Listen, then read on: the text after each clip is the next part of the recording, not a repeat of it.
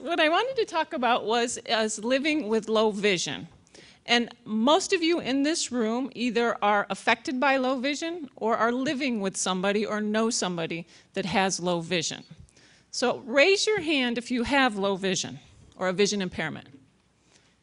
And raise your hand if you are a support person or a family member or a caregiver. Okay. It's a good amount of people. So you're in the right group, you're in the right place, and we're going to talk about living with low vision. So here's the diagnosis. This thing just...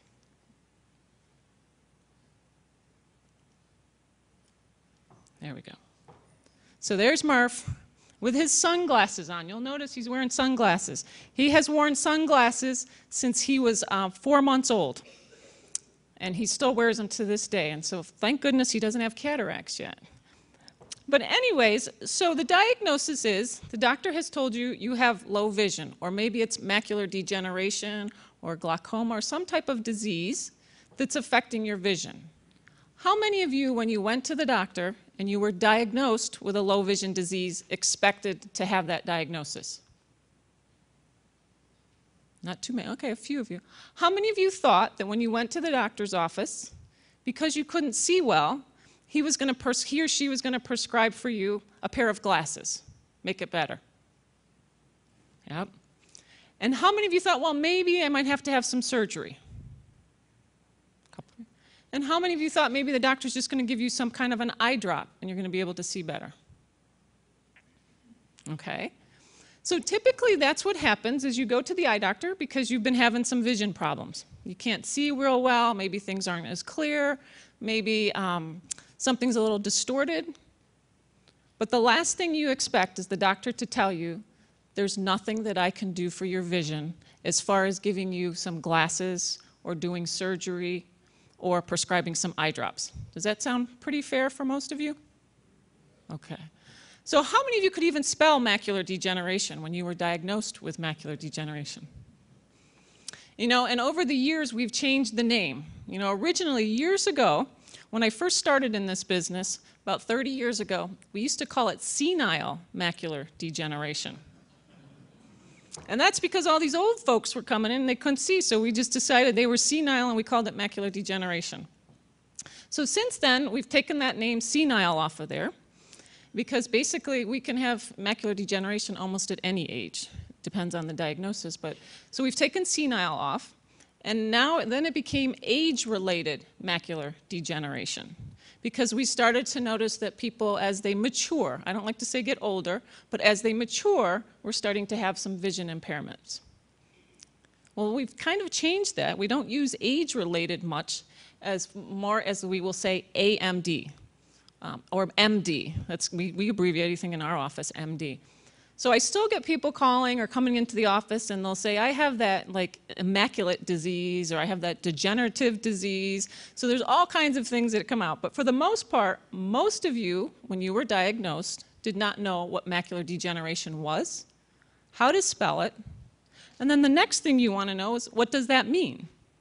And what's the first thing that, when you heard that diagnosis, what's the first thing that went through your mind? Anybody? Anybody want to throw out something to me? Blindness. Typically, that's what the first thing somebody thinks is, oh my goodness, I'm going to go blind. How many of you thought that? And remember, you can raise your hand because half the people in this audience can't see you.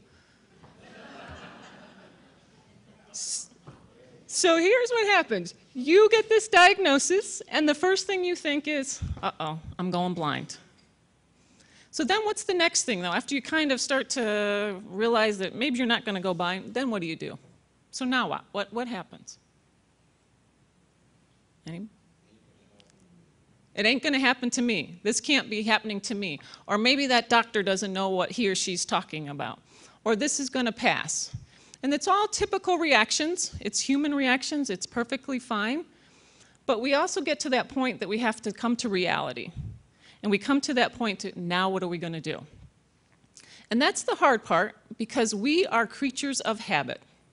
God created us to be creatures of a habit, and it's so hard to break a habit. So you're used to being able to jump in your car, drive to the store. You used to be able to go shopping and pick up an item and read the contents or the price tag on it. Or more importantly, a lot of people, what will happen is they realize that they're not going to be able to read. And the two most important complaints that I get that people worry about when they're diagnosed, particularly with macular degeneration, is reading, and what's the other one? Driving. So let's just take a poll, just because I'm trying to make you exercise a little bit here and do some arm exercises. If you had to give up reading versus driving, how many of you would give up reading so that you could still drive? Okay, and how many of you would give up driving so you could continue to read?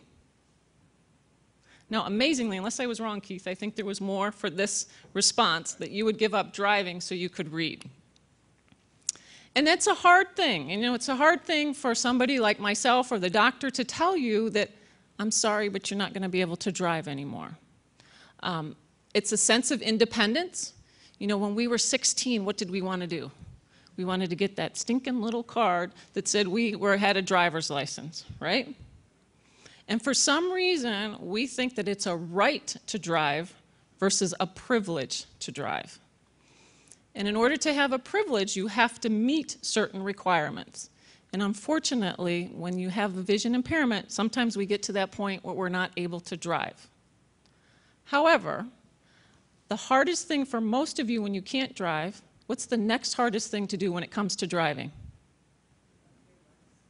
Giving up your license, but what else?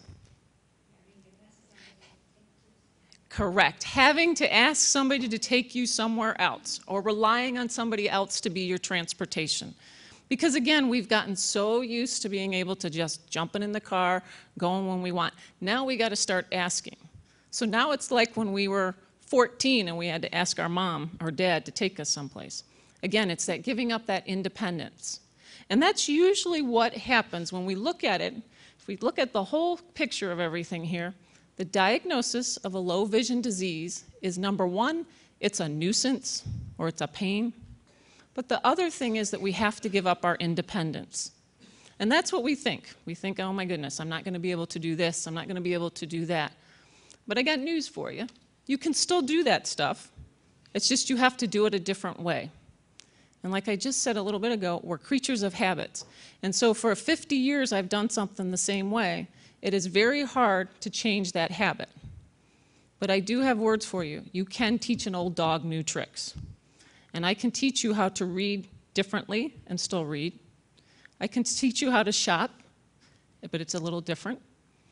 I can't teach you to drive. For most cases, driving is kind of one of those obsolete things that it's not something that we can bring back. But the other thing that I have to teach you is what? What do you think I have to teach you? What else? What was that over here? Compensate. Okay, how to compensate. What else? Acceptance. Independence. Re-educate. Okay. Well, here's what Here's what happens. First of all, we go through a series of emotions. And the first one, typically, even though we won't admit it, is shock. Just kind of like we said before, oh, that can't be me. That can't be happening to me. Then we go through anger. How many of you got angered? Or got angered. How many of you got angry when the doctor told you your vision impairment couldn't be improved? Okay. Any of you go into shock? Okay. All right. How about denial? How many of you denied that you had a vision impairment? And you know, and denial can also be not that you've denied you have it, but a lot of people will not tell somebody else that they have a vision impairment. A lot of people won't even tell their own family members. They kind of fake it until it gets to that point where at some point they do have to admit that they have a vision impairment. The other one is embarrassment. Anybody in here get embarrassed because they've had a vision impairment? And don't be embarrassed. You can raise your hand. Remember, nobody can see you. So embarrassment because you may do things that you normally wouldn't do if your vision was good.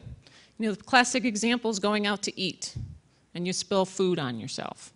Or you think you ordered something and it came back something else. The other thing, and it's the least topic that we talk about when we talk about a vision impairment, is depression.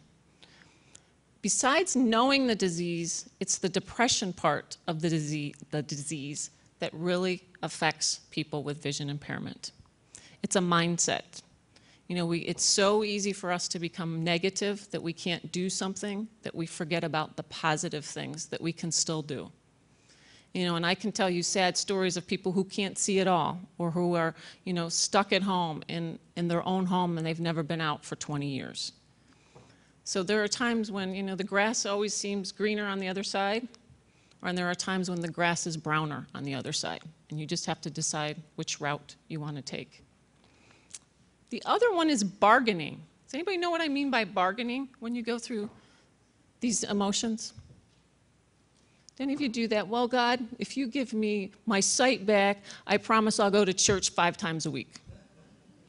Or, you know, if I can have my sight back, then I promise I will take all the old ladies out for lunch on Wednesdays.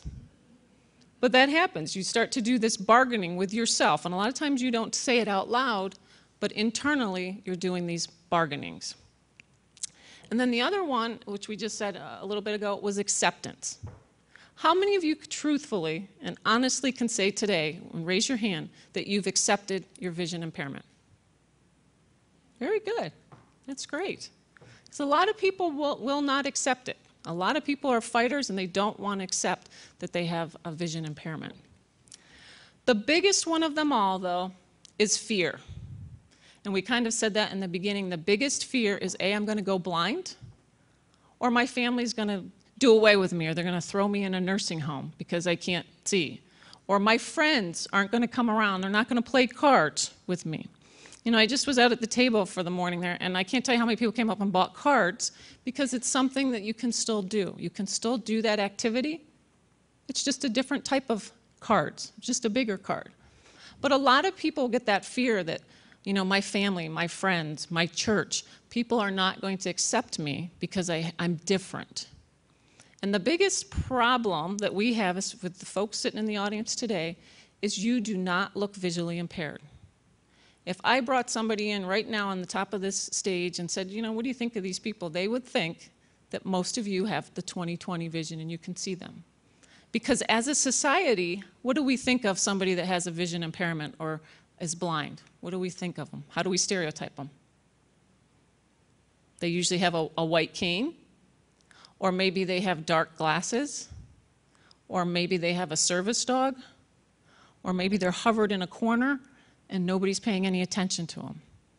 So unfortunately, the side effect, I guess we could call it, with the vision impairment that you're dealing with is that you don't look visually impaired.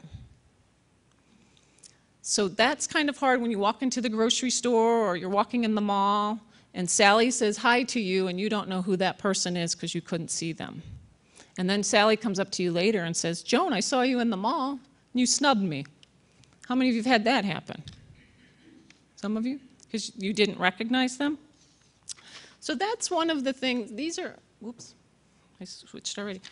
So there really is no reason to have fear, to remain independent. And you can remain independent.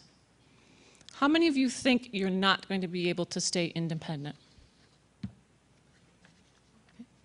And is that because you feel because you can't see anymore, or that there's not going to be stuff, and I'll use the word stuff loosely, out there to help you? Anybody comment on that one? Pardon me? You live alone now, and so you're afraid that if your vision gets worse, it's going to be harder for you to live alone? Okay. And it's hard to ask family members for help or neighbors? Okay. And again, that's a natural response. We like to be independent. We don't like to ask for help. When we're talking about the emotions, the biggest thing is trying to accept it and then be honest with yourself and the people around you. And you know, some of the things we talked about driving, you know, it's so hard to ask somebody to drive you, but switch roles. If you could, and you've probably done it in the past, somebody needed a ride, you would gladly take them for a ride or take them where they need to, because we want to help people. Our biggest thing is always asking for ourselves. So those of you that are visually impaired and those of us that are not visually impaired, one of the greatest things that you can do for us, the non-visually impaired person, is ask for help. because that is how we feel that we can help you by doing something. Because we realize that we can't give you your sight back, but it would make me very happy to take somebody to the store if they couldn't see. I would feel like I am doing something beneficial for them. So it's a two-way street. You can actually make somebody else's life more rewarding, more humbling, if you just ask for a little bit of help. So the next thing that we have to do is you have to accept that you are a VIP. Now, does anybody know what a VIP is? All right, I've taught you well. A visually impaired person as well as a VIP, because you also are a very important person. And if you did not get your little wristbands out during the break, we have them out on the Macula Vision Research table, is the little white bands that have VIP in red on them. And that, again, is to identify that you're a visually impaired person or that you support a visually impaired person. And we've done quite a bit of work, especially in our neighborhood, of letting like our emergency response folks know, the bank people, the tellers, the cashiers, that if they see somebody with a wristband, that kind of indicates to them that that person may have a vision impairment and that maybe they could be a little bit more helpful, a little bit more understanding. And we used the white and red. Does anybody know why we used white and red? Because it's the same colors that we use for the canes. Yes, the canes are white with a red tip. So that's kind of an indication or a color that we use in the field with vision loss. However, the ironic part is red is one of the colors, though, that most people with macular degeneration have trouble seeing. So we made these bracelets for the other people to see, not you to see. So then the next one is you have to embrace your vision impairment. Can't be embarrassed by it. How many of you wear glasses now? Are you embarrassed to wear glasses? Well, you wear glasses because you can't see.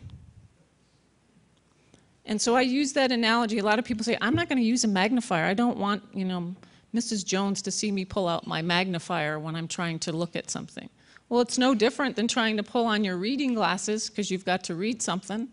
You just have a more sophisticated device. That's what I tell people. You've got a better device. Then the next thing that we have to do is we have to be willing to relearn a new task or how to do an old task different. How many of you have learned to do something a little different than the way you used to? How many of you try to pour your coffee in the morning and spill it? See, I see some hands creeping up, but nobody wants to admit it. So how many of you have learned that when you're pouring your liquid, if you just stick your finger over the edge of the cup, and as you're pouring the liquid in, as soon as you feel it with your finger, you stop pouring? Anybody done that? A couple of you? Now, you would have never have done that before if you had, when your sight was good, but you've actually relearned or you've learned how to do something different, but you still accomplish the same thing. You're still able to fill that glass with the liquid. And then here's the most important one, is you have to be educated. How many of you have had to go out and educate yourself on your eye disease? So how many of you, when you were diagnosed, did the doctor say to you, oh, Sally, you have macular degeneration. Here's a book. Read it, and it'll answer all your questions. And how many of those books answered all your questions? So most of you had to go out and do your research and to educate yourself.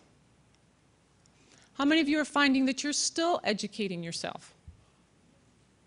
Okay. And one of the ways to educate yourself, obviously, is being at a seminar like this. But what other ways are you learning to educate yourself? Support groups, good. What else? Ask questions. How many of you, and we'll go back to the ask questions, how many of you, when you were diagnosed with macular degeneration, soon as you had it, all of a sudden, all these other people around you had macular degeneration? Did you notice that? It's like you never heard this word, and then all of a sudden, you have macular degeneration, and now you run into 5 people that have had macular degeneration. And then once you find out they have macular degeneration, how many of you kind of talked together and compared notes? Okay, is that one way you educated yourself? And that's usually how you do it. You kind of learn by talking to other people and their experiences.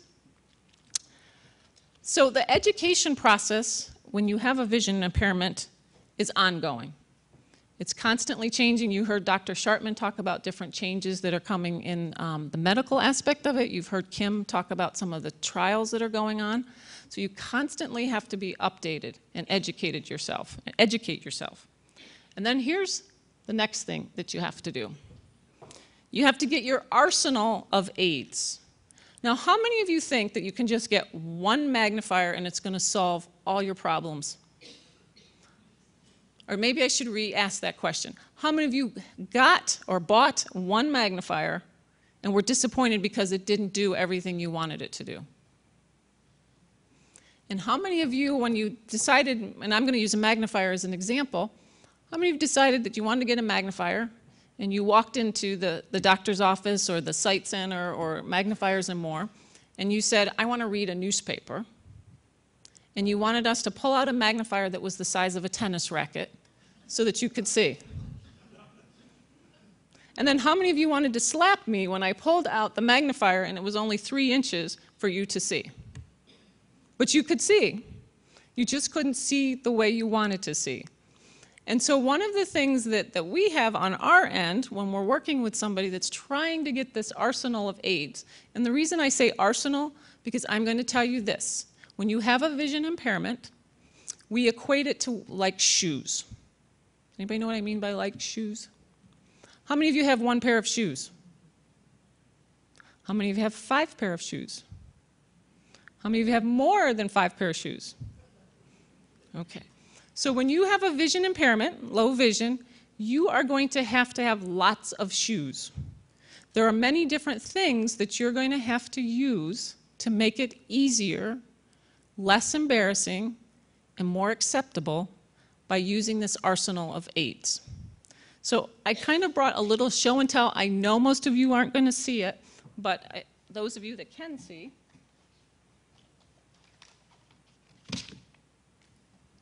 how many of you have used a 20/20 pen? Does anybody know what a 20/20 pen is? I know some of you do. 20/20 pens, when I look at our inventory and I look at all the stuff we sell, the 20/20 pen is my #1 selling item for $1.25. Now this little $1.25 little instrument can actually make a difference in somebody's life that has vision impairment. It's a silly little black marker, but it does not smudge. It does not penetrate through the paper unless you stand there and hold it for about 10 seconds, then it may go through. But when you're visually impaired, you need to, when you're writing, you need things to be a little bit bolder, a little bit darker, and you need to be able to see what you're writing. And so a silly little 20/20 pen can make a difference whether you're writing your check, or you're writing a note to yourself, or a greeting card, or you're making the shopping list. How many of you made a shopping list and then you've got to the store and can't figure out what you wrote? So that makes it a little bit difficult. So a silly 20/20 pen can be one of those things that belongs in your arsenal of aids. The next thing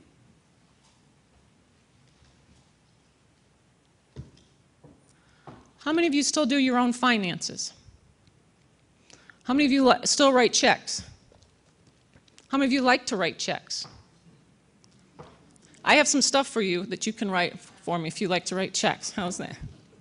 One of the things that we have difficulty with, and again it goes back to the sense of independence, is most of us still want to keep our own finances to ourselves. It's very hard to share with somebody or have somebody else now take over that ability to write checks. So I didn't bring one with me, but you can get large print checks from your bank. That makes it a lot easier for you to continue writing your checks. And then the other thing, and again, I know you won't see this, but I'm just holding this one up, is a large print check register. Now, a lot of folks still, and I have to admit I do not do this anymore because I do all online banking, but a lot of people still use a check register and they still want to balance their accounts. But it's very hard if you've tried to use those little check registers that come with your checks. So sometimes something as simple as a large print check register can make a difference. So again, something large print is considered one of our arsenal of aids. The other thing is little talking devices. How many of you have trouble seeing your watch or knowing what time it is? Or maybe the clock next to your bed, or the microwave clock to see what time it is? Well, sometimes something as simple as it is 11:20 a.m. is a little pocket talking, this is a little talking keychain that actually just tells you the time. And you just push on the button. It is 11:20 a.m. And so whenever you need to know what time it is, it's in your pocket. Now, the only thing, the disadvantages we have with something like this, and we have watches, and we have little alarm clocks, all different kinds of things that talk, is that a lot of them we can't change the voice. And my favorite story that I like to tell is several years ago I had a gentleman buy a talking watch. He was so happy he had this talking watch. He could never see what time it was. About a week later, he came back to me and he's like, Debbie, he goes, I can't use this. And I said, what do you mean you can't use it? He goes, can you adjust the volume? And I'm like, no. I said, but you can't hear that? He goes, oh no, I can hear it. It's just my priest can't hear it when I'm in church on Sunday. Well, he wanted his priest to hear, if he was talking too long. So what I did was I told him, well, whatever you do not tell that priest where you got that talking watch, because I don't want him coming after me. But again, it goes back to that sense of independence. If you can't see what time it is, it's a pain to ask somebody else, what time is it? What time is it? Or if you're like me who has insomnia and you can't sleep all night and you want to wake up or you wake up and you want to know what time it is, it's easy to push the button. So something simple like that is also considered in your arsenal of aids. Then the next, usually most prominent type of aid that we're going to use is a magnifier. How many of you here use magnifiers? Okay. How many of you have more than one magnifier? Okay. How many of you have lighted magnifiers? How many of you have non-lighted magnifiers? Okay. Now, the difference is this. Typically with a low vision disease, and particularly with macular degeneration, we need more light to see. But it's more light on what we're doing, not necessarily in the room, but on the task that we're doing. So several years ago, when they started doing manufacturing of magnifiers, they started putting lights in them. Well, then what happened was some of those lights had little light bulbs in them, little halogen bulbs or that had to be replaced. Well, the problem was that when you're visually impaired, it is very hard to see to replace those little bulbs. So most of our magnifiers today now have LED lights in them, which means we do not have to replace the light bulb. We just have to use batteries to run on it.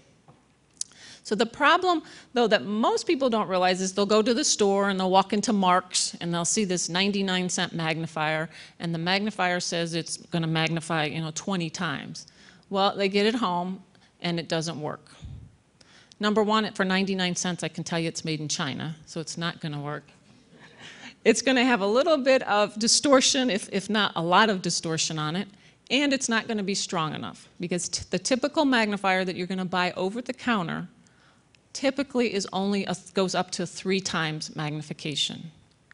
Most of you with a vision impairment are going to need something usually about a 3 times or stronger. Some cases we can get a little bit less. But the most important thing is that you have it lit, a lighted magnifier. Now, the advantage to that is if you don't need the light, you can turn the light off. By using the light on a magnifier, it helps to get to the image to the back of the eye, to the retina, quicker and sharper, so it will make a difference. And if any of you have not checked out some of the magnifiers that we have out on the table, just go out there and look and try it without the light and then with the light, and you'll actually see some difference. So a lighted magnifier also is added to that large arsenal of aids that you're going to be carrying. Then the other thing is, then we get to the point where, and we also have some out on the table there, electronic magnification.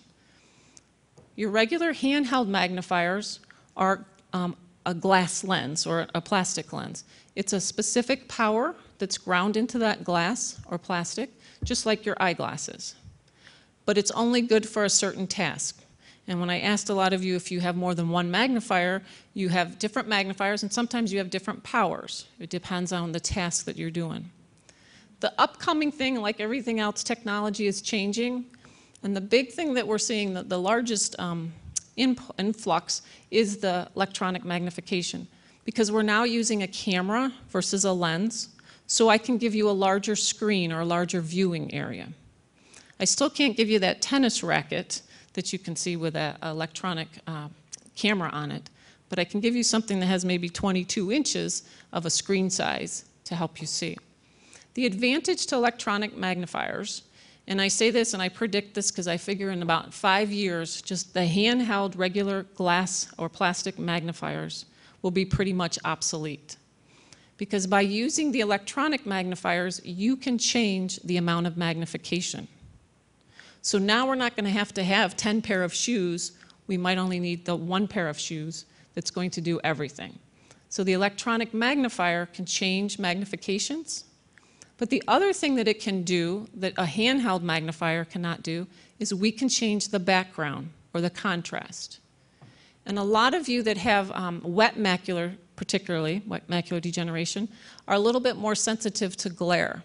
And a lot of you will find we like the backgrounds to be black and the print to be white. And it's a little bit easier to see.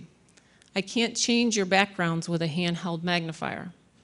But with an electronic magnifier, I can change the backgrounds. I can change the background colors, so I have different colors. I can change the brightness, and I can also change the size, the magnification size.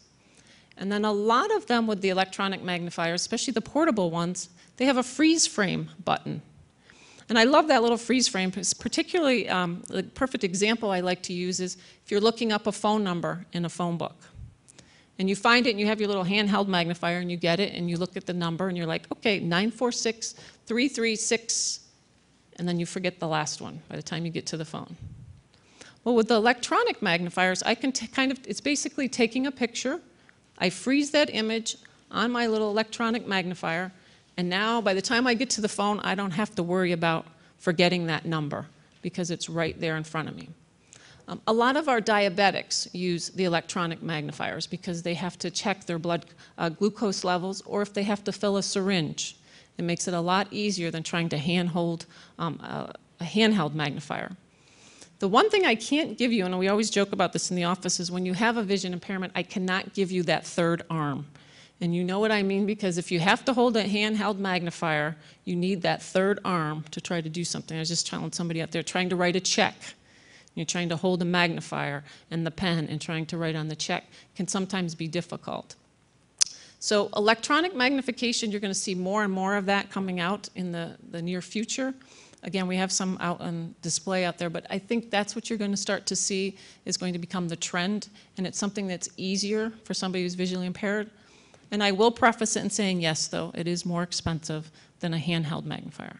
However, if you took and added up all those handheld magnifiers that you've bought throughout the years or that you might have to buy, in the end, it's actually more cost-effective to go with an electronic magnifier.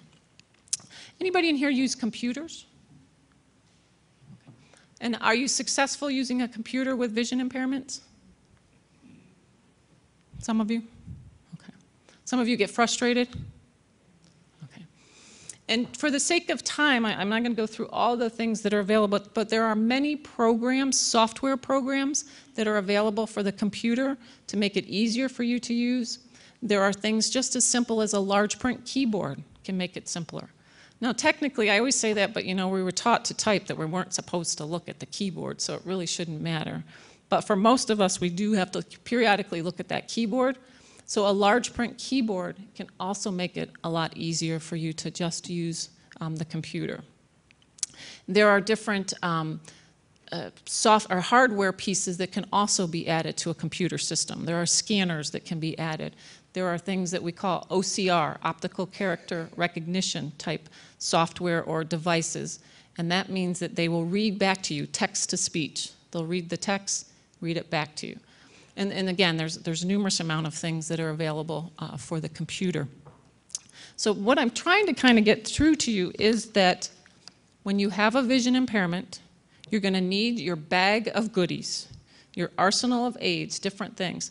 And the one thing that I didn't touch on, and I had heard a question earlier, is that sunglasses and glare control. And that is a whole nother topic. I could keep you here till 3 o'clock on that one. But glare control or different types of tinted lenses can make a difference depending on your vision impairment. So there's lots of things that go into that arsenal of aids. And so when I say that, everybody thinks I'm talking just about magnifiers. But it's just different devices, tools that can make your life a little bit simpler or easier. So now what happens, you're living with your low vision and you're using all these aids. What's the next thing? What do you have to become? What type of personality do you have to become when you have this? Assertive, that's a good one. What else? Curious, okay. Anybody else? Philosophical. Understanding. Proactive. Stingy. Become stingy, there you go. You have to be. How about becoming patient? How many of you have found that it is so hard to be patient? And you know what? You become impatient more with yourself than other people. And why? Why do you become impatient more with yourself? Because you're getting frustrated? What else? Exactly. You cannot do the things you used to do. And the disease has affected your eyes. It has not affected your brain.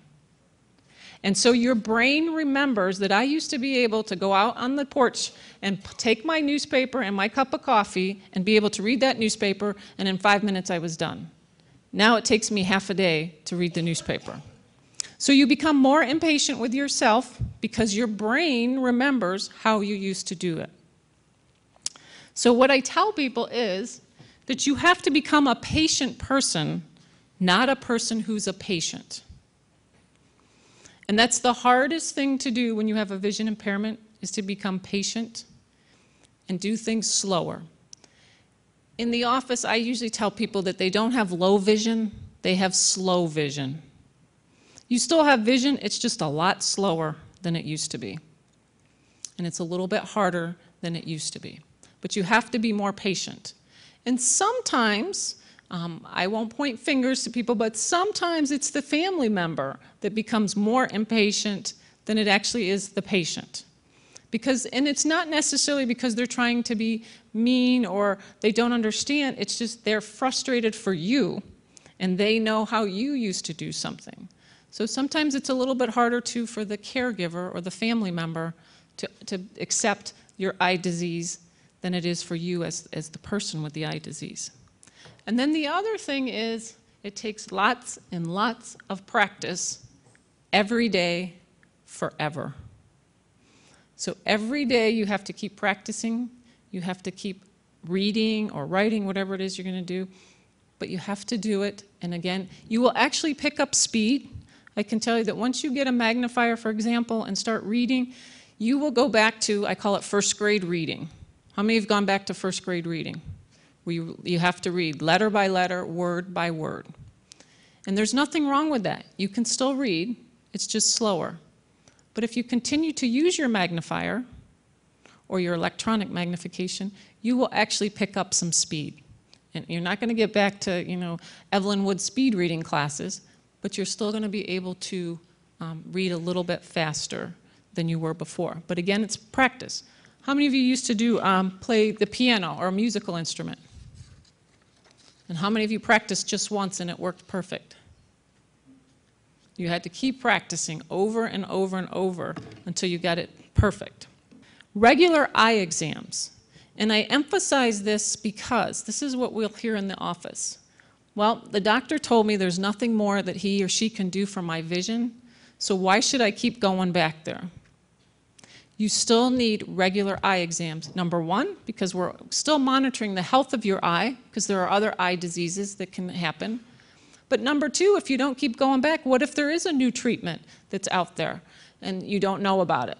So your eye doctor can also be a resource, a form of education for you to help you with your vision impairment. The other thing is inform your family members of your disease, and I call it a dis-ease. Not a disease, but a dis-ease. You're uneasy with something. And the reason I say that is if you don't tell family members that you have macular degeneration, again, you may have heard with Dr. Sharpman, and I'm not sure how much detail he went into, but macular degeneration can be hereditary. It can be genetics. And if you don't tell the family members, then they may not necessarily be on the lookout or tell their doctor that they have a vision disease in the family. So regular eye exams and telling family members is important. The next one is talk about it. Just like we kind of said here earlier, when you run into other people that have a vision impairment, or in a group like this, ask the person next to you, how are they dealing with their eye disease? And then the biggest thing is that remember you're not alone. There's 14 million people that have vision impairments, and there's probably more because a lot of people won't even admit that they have a vision impairment.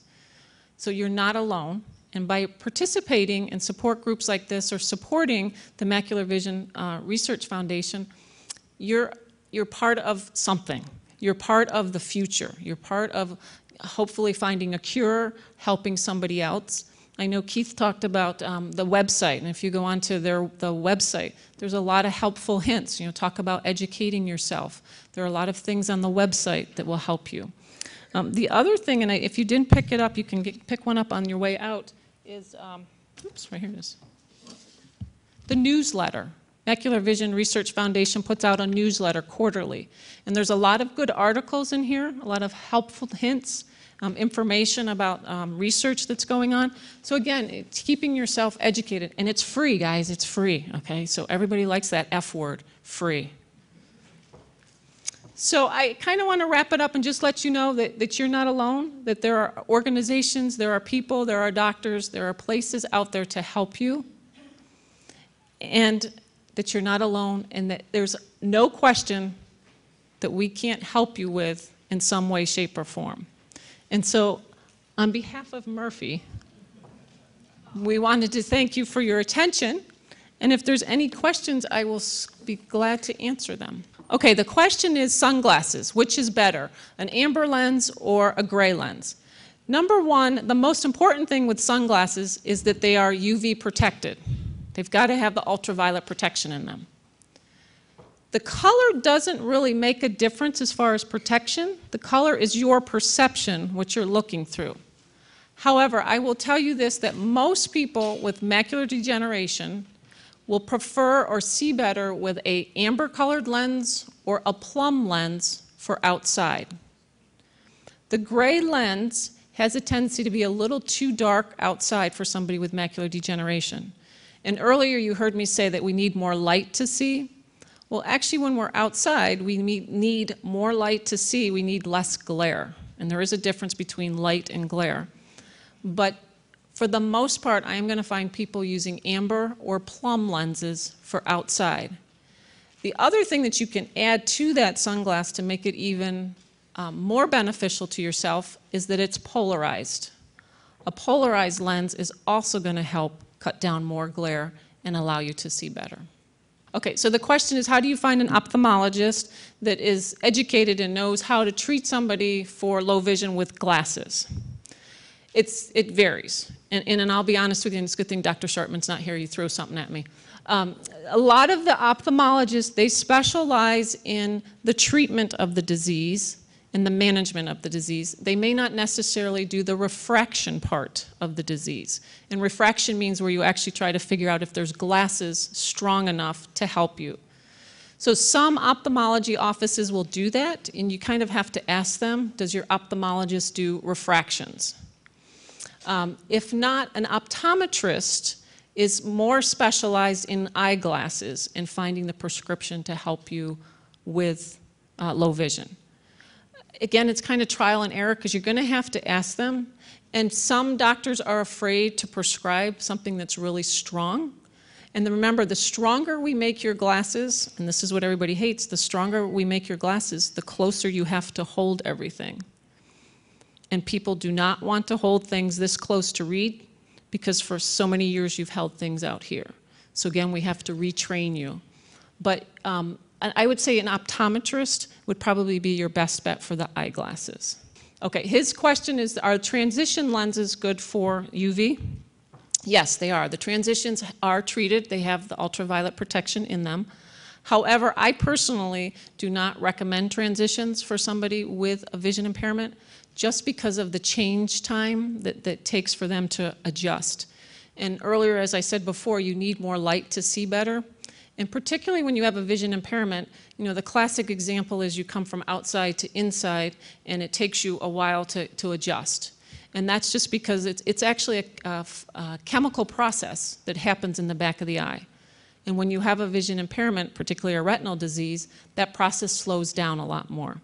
And so if you have transition lenses on, you get back into this dark environment, you have to wait for the lenses to change, and then you're also waiting for the process to happen. So I'm a big believer in not transitions, but wearing sunglasses over regular glasses so that when you walk into someplace, you can just take your glasses off and you can adjust quicker. But they are healthy for you, they will not hurt your eyes, and they're a fantastic lens. I just don't prescribe them for people with vision impairments. The question is, she saw these glasses, they're made by Foster Grant. They're reading glasses and they have two little lights on the side. And I just started carrying them about a month and a half ago. And it does help because you have the light and it's directly on the reading material. They're great in restaurants. You know, they're great if you're in the closet and you're trying to figure out, is this blue or black, this clothes? They're great for that. The problem is they only go up to a certain power, and in most cases that power is not strong enough for a lot of you that have a vision impairment. But they're great little glasses. I actually had a lady, funny story is she saw them, she liked them, but she didn't need the power, so she had me pop the lenses out just so she would have the little lights on there. And it worked, made her happy. Her comment is with transition lenses, her doctor told this, and we'll tell you this too, is a lot of the vehicles do have tinted windows. The chemical reaction that happens in transitions is actually from the ultraviolet, from the sunlight. So if you have tinted windows, the transitions inside the car are not going to be as dark as if I'm standing outside of the car in the sunlight. And that's just because that windshield does filter out some of the ultraviolet lights. We do have a website. The question is, do we have a website? It's a long one. It's www.magnifiers and with the spelled out A-N-D more M-O-R-E.net. So it's a really long word. Magnifiersandmore.net. So the question is training. How do you find? So we call it rehabilitation. And so there are different doctors. There are different occupational therapists that can also do training. The Cleveland Sight Center does some training. I have some limited training that we do in the office. So it kind of depends on what you're looking for. I would probably start with my doctor and ask him who he refers out to for their vision rehabilitation.